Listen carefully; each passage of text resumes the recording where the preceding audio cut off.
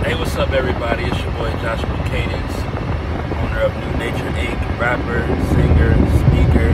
So welcome if you are new. Check out our Rebuild Initiative Facebook group on Facebook, and go check out Joshua Cadence on all streaming platforms. Y'all, I just wanted to get on here real quick and tell you something crazy that I just thought of, something that just came to my head about why you should not wait to have sex until marriage. Now, a lot of people,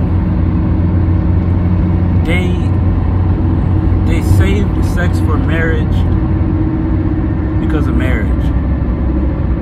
You know, they base it on oh, I don't want to have tough conversations with my spouse and whatever like that. And they'll base it on, I don't know, wanting to be happy in marriage and not wanting to ruin their possibility of marriage. But throw that out the window. Throw that out the window. Not because none of those things are possible, but because it is. Never base anything you do or don't do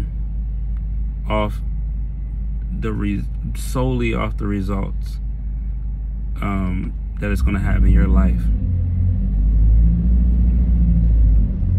especially when it comes to saving sex for marriage and staying pure until marriage and doing all this stuff so you can get married.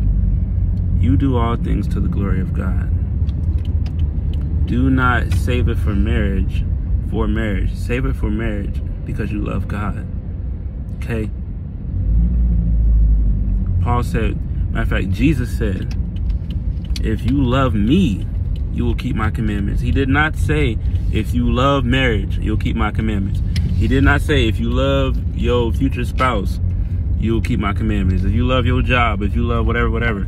He said, if you love me, you will keep my commandments. So why you should not save it for marriage and stay pure for marriage is for marriage. Why you should stay pure for marriage is for God. Because you love him, because he first loved you. And it is your reasonable service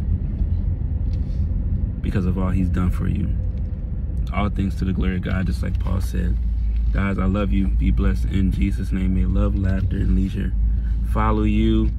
And how could I forget to say this? God loves you too. Peace.